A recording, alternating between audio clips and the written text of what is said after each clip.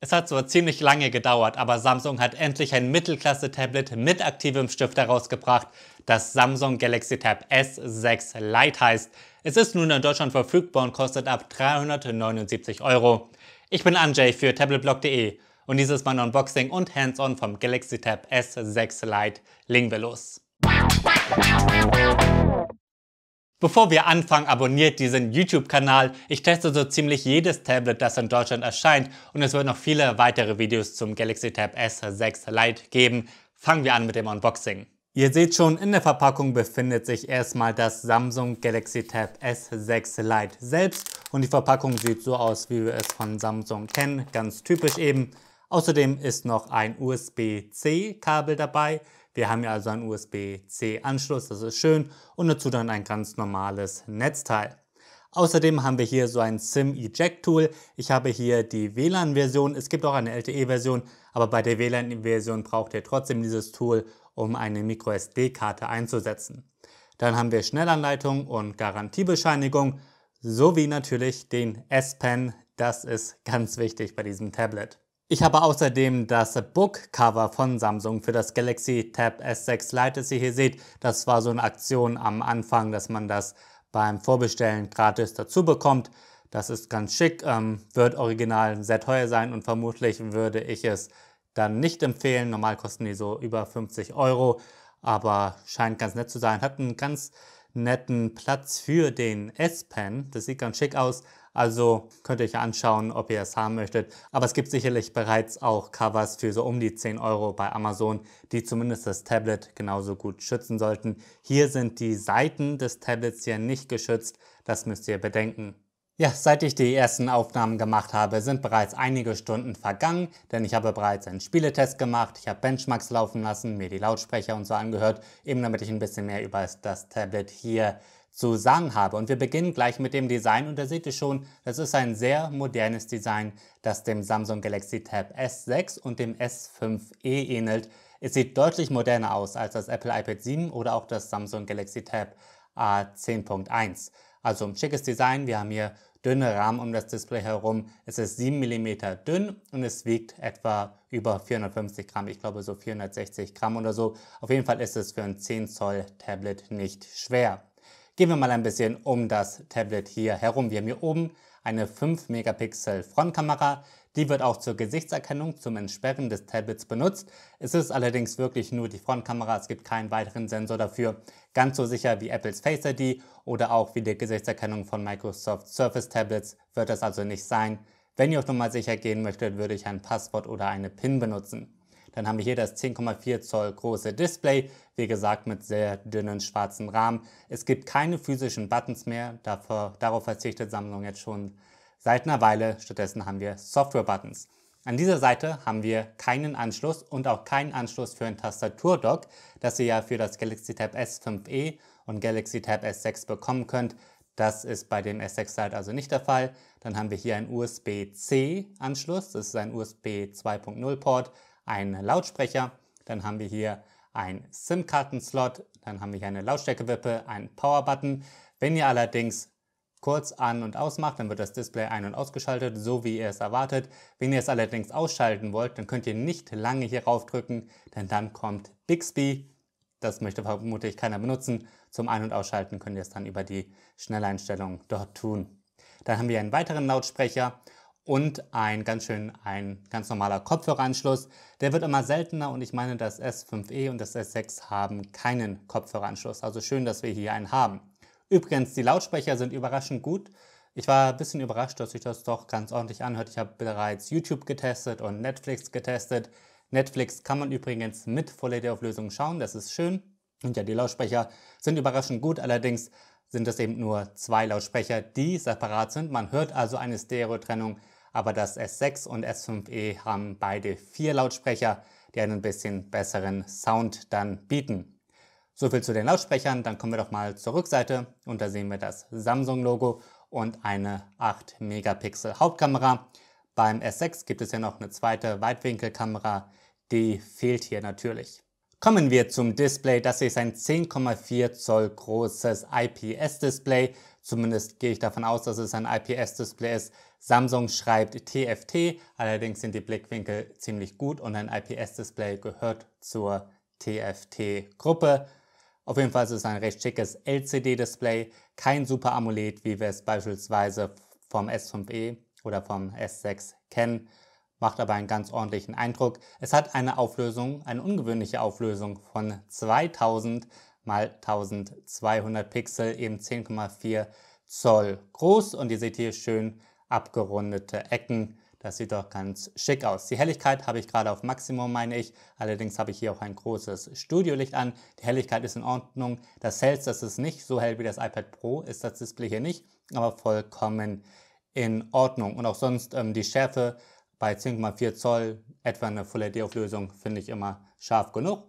Und Text und so sehen auch scharf genug aus. Kommen wir zum S-Pen, den habe ich hier in der Hand, ihr seht ihn gerade, der ist im Lieferumfang enthalten. Das ist ganz wichtig zu wissen, denn ein direkter Konkurrent ist das Apple iPad 7 und dort müsst ihr den Apple Pencil für etwa 100 € separat kaufen. Die beiden Tablets kosten etwa gleich viel, aber beim iPad 7 müsst ihr eben mehr Geld für den Stift ausgeben.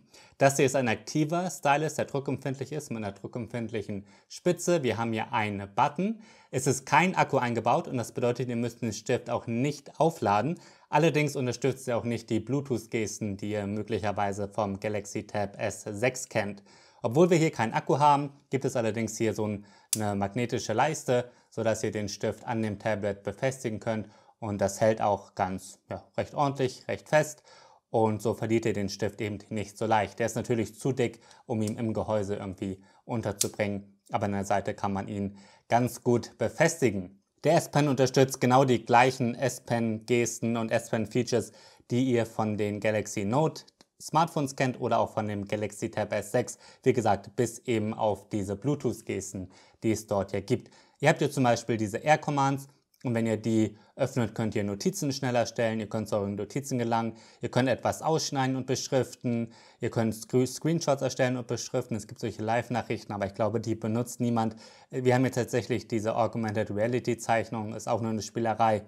PenUp ist kann man als so ein Malbuch benutzen, ist vielleicht für Kinder ganz interessant.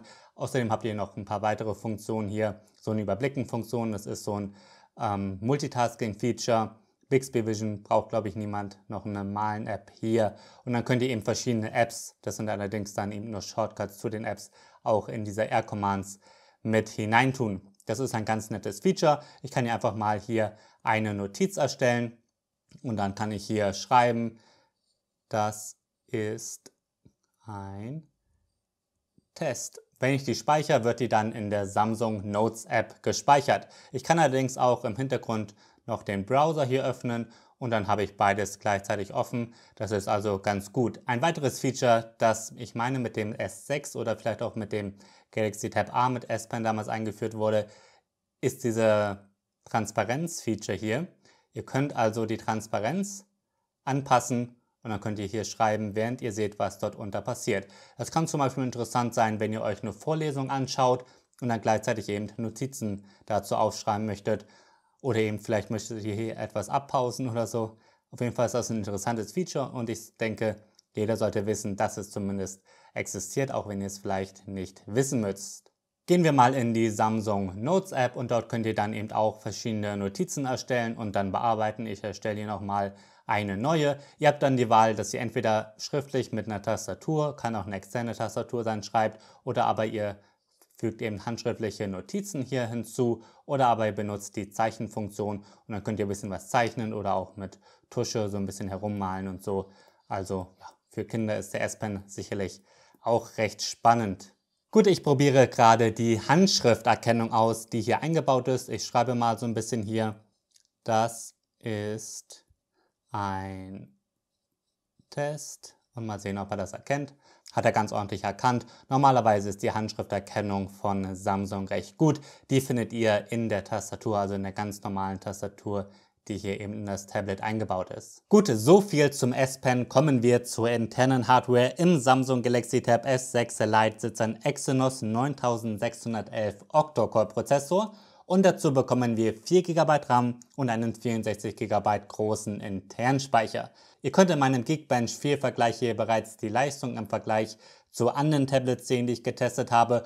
Und ganz spannend ist der Vergleich mit dem Galaxy Tab S5e. Und ihr könnt sehen, dass die Leistung ja in etwa sehr ähnlich ist zwischen den beiden Tablets. Das ist ganz interessant zu sehen. Bevor ich irgendwas installiert habe, habe ich einen Screenshot gemacht und es waren bereits 14,8 GB vom System belegt und ihr könnt 49,2 GB dann selbst belegen. Das war bevor ich irgendwas installiert habe oder bevor ich irgendwelche Updates heruntergeladen habe. Ihr seht hier gerade die Spiele-Performance in Call of Duty und ja, das lief ganz ordentlich, scheint alles ganz gut zu laufen. Insgesamt dürfte das Tablet schnell genug sein für die meisten Spiele, solange es ihr nicht mit den höchsten Grafikeinstellungen spielt.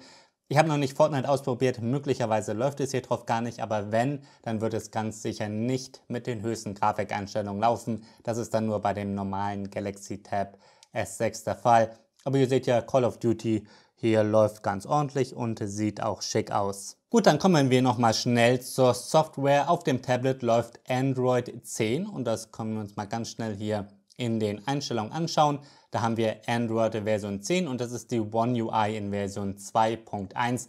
Dies ist das erste Tablet von Samsung und allgemein das erste Tablet, das in Deutschland zu kaufen ist, das mit Android 10 erscheint. Schauen wir uns das mal hier so ein bisschen an und ja, so viel zu Android 10. Bei der OneUI hat sich nicht viel geändert. Es ist letztendlich genau die gleiche Oberfläche, die ihr vermutlich schon von anderen Samsung-Geräten kennt, auch von deren Smartphones. Es gibt hier so eine News-Übersicht. Dann haben wir hier so ein Dock, das muss ich mal eben hier vorholen.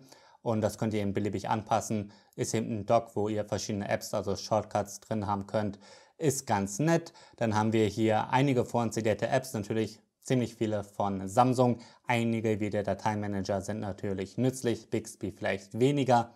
Dann haben wir die Google Apps, die sind ganz normal dabei, der Google Play Store, sowie von Microsoft Office, OneDrive und Outlook. Netflix und Spotify sind ebenfalls vorinstalliert, sowie YouTube Music.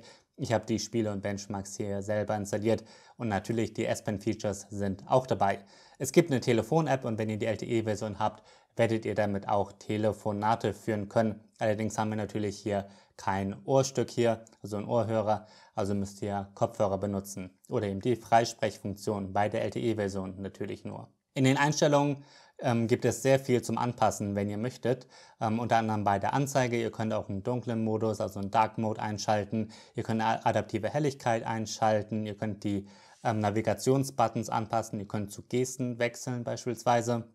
Und naja, ihr kennt das vermutlich alles schon. Ihr könnt hier Funktionen für den S-Pen verwalten. Es ist eben wirklich sehr viel, das man bei Samsung anpassen kann. Auch in den Schnelleinstellungen findet ihr dann Blaulichtfilter, einen Kids-Modus und so weiter.